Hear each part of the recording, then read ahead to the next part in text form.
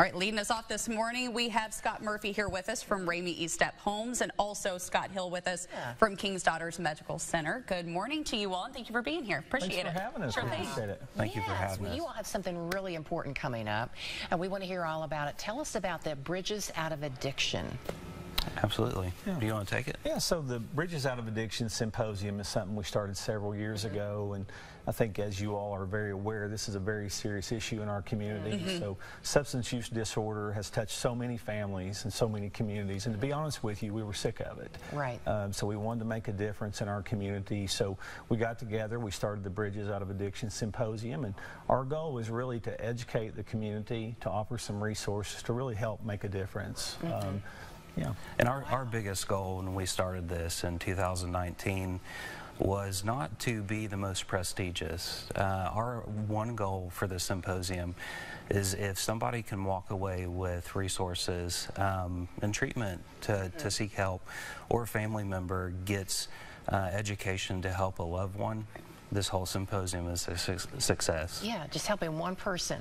Yeah. Right. At least one person really is a success. Because that's one less person that is, caught up in the grips of addiction, which the two of you mentioned. I mean, I think you're hard pressed to find someone who doesn't have a family member, Right.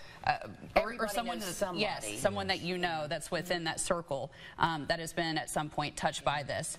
When and where is that symposium happening? I mean, do people have to register for it, or is this something they just show up and take part?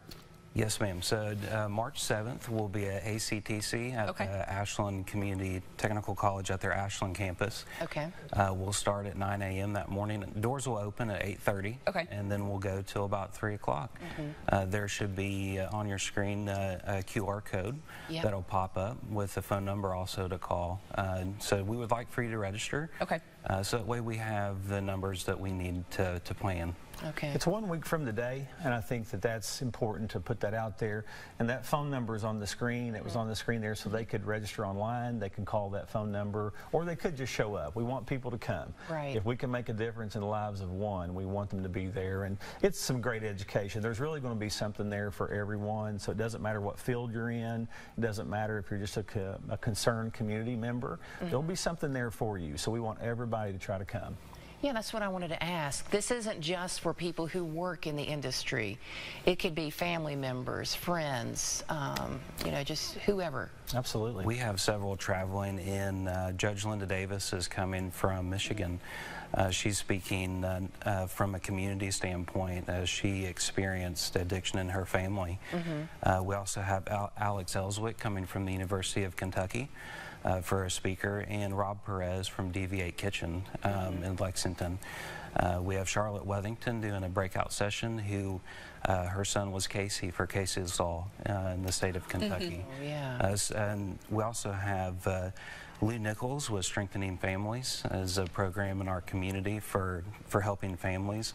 And we have Karen Gearhart and her team members who are, I'm going to get this wrong, so it's Family Youth Resource Center in the schools. And they're going to be talking about what they see on the front line in the schools. Oh, wow. As well as Michelle Lofwall.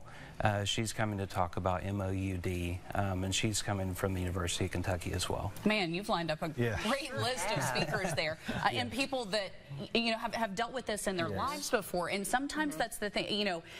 It's nice to have trusted health professionals that are there, but for people who are thinking about taking that step and saying, look, I need help, I just don't know where to turn. Sometimes it may not be a health professional. Sometimes it may be someone who has dealt with this in their life before and can have that one-on-one conversation with you. And I think it's important to point out, too, that if somebody is watching or they have a loved one that they would like to come to this event, this isn't something, where everybody's going to pass judgment. This is something you want to open this up to them, to offer this, to take that step. I'll be completely honest with you. I'll be in a pair of jeans and a t-shirt because this isn't a formal event. This is an event to help our community. That is great. I think too that the perspectives will be varied. So you've got a researcher coming from the University of Kentucky. But we also have a retired judge in Greenup County who's very active in his church, Lou Nichols, trying to make a difference in his community there in Greenup County. So I think that we just have a lot of different perspectives that's coming to the table. So it doesn't matter where you're coming from. We want people to come. There's going to be lunch. We can talk about food. Hey. So there's a free lunch. And that's what's really neat about this. We have a lot of great sponsors. King's Daughters is one, but we've got a lot of other community sponsors that's really helping make this happen. It's going to be a free event.